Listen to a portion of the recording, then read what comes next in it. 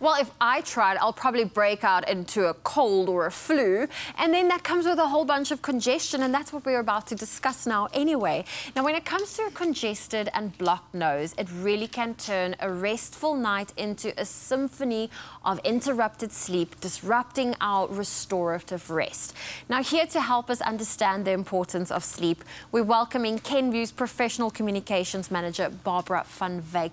Barbara, it's so great to have you here, and you look beautiful in the blue. Oh, thank you very much, and good morning, and a happy Tuesday. Happy Tuesday indeed, thank you. Now, it is very important to talk about the importance of sleep and why we shouldn't disrupt it. So perhaps you can give us your take on why is sleep so important for our bodies? Well, sleep actually helps our bodies to recharge, and not just our bodies, but our mind as well, and that is so important. And when we get adequate sleep, we wake up feeling refreshed, energetic, but when we don't, then there are, and research has shown that there's significant impacts on diseases or different medical conditions, and it really is a huge impact. So you run a risk, if you don't have enough sleep, to have a risk of heart disease, strokes, even type 2 diabetes. Sure. So adequate sleep is very, very important. And it's also important because that's when your body restores. We want that restorative. You've touched on some of the things, but I feel like we need to unpack more of when you lack that restorative sleep, the impact it can have on your health. 100%. And just like you say, restorative sleep, there's a power in restorative sleep.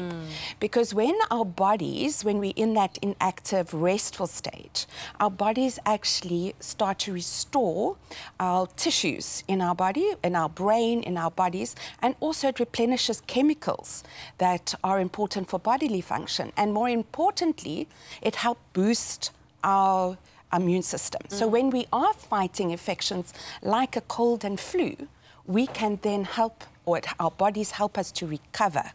But it's very important to get that adequate sleep. And that's the power. That is the power. Our bodies have got that power. And when we do have cold and flu symptoms, like you mentioned, nasal congestion, our bodies actually want to sleep more. It wants to sleep more, yes. But then you are sick, and it happens to me. I get a bit of a post-nasal, or you cough yourself awake, or your nose is blocked and you feel congested. So then you actually don't get the sleep, that adequate sleep that you were highlighting. Yes. Then you have disruptive sleep, and then it becomes a little bit of a struggle. So what can we do in moments when sleep is disruptive, but you know how important it is for your body to actually just get some sleep?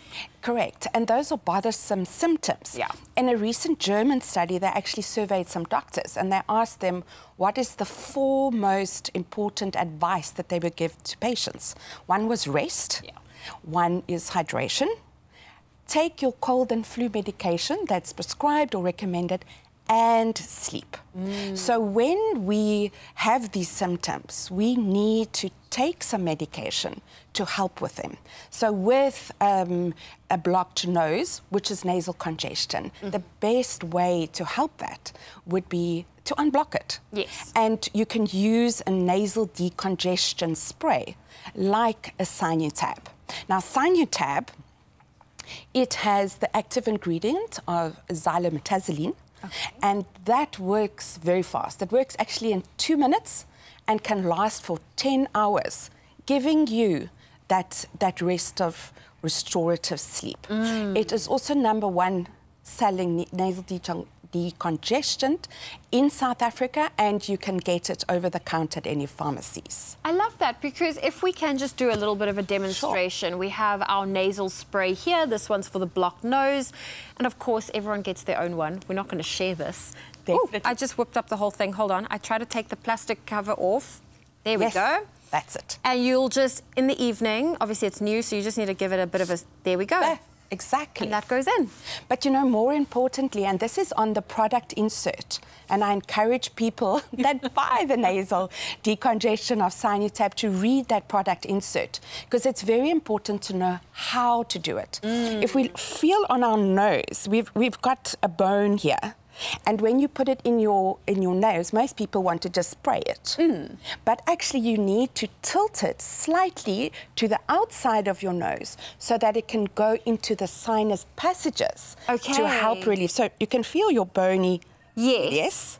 And then you need to angle it slightly. Perfect. There, you've got it. Yes. Okay, I get it, because I'm one of those individuals. I just put in the nose and I spray.